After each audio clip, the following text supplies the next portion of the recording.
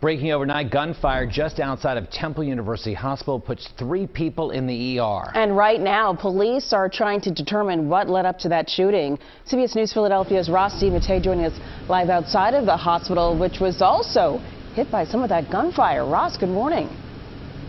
Good morning, Janelle and Jim. That is exactly right. Let me just step right out of the way so you can see what this scene looks like. As we zoom in, you can see broken glass and bullet holes in what is the parking structure right here connected to the emergency room of Temple University Hospital. Now, fortunately for these 3 victims who were shot, they were only hit a few feet from the entrance to the ER, and police say they were actually able to walk right inside on their own power to get treatment.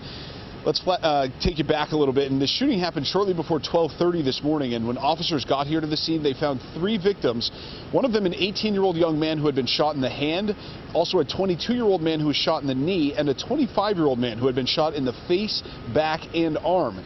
Now, according to police, all 3 were able to walk into the ER on their own, and they're now in stable condition. Police found more than 40 spent shell casings outside where this shooting happened. Police say it's somewhat strange to see a shooting like this so close here to Temple Hospital, partly because it's a very busy area for vehicles at all hours of the day.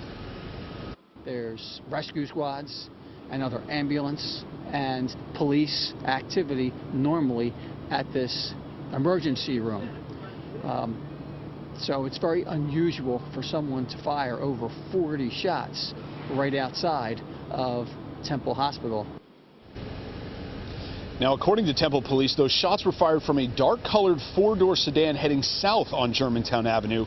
They believe 3 individuals were shooting from inside of that car, and they think that one of them may have exited that vehicle in order to fire even more shots. Now, at this hour, we're still trying to figure out what exactly led up to this shooting. Right now, police don't have a motive behind this shooting. They did point out, though, that there are several surveillance cameras attached to Temple Hospital. They also have real-time crime cameras, so they're hoping that at least one of those cameras picked up on some footage of this shooting. But at this hour, they're still searching for those 3 shooters.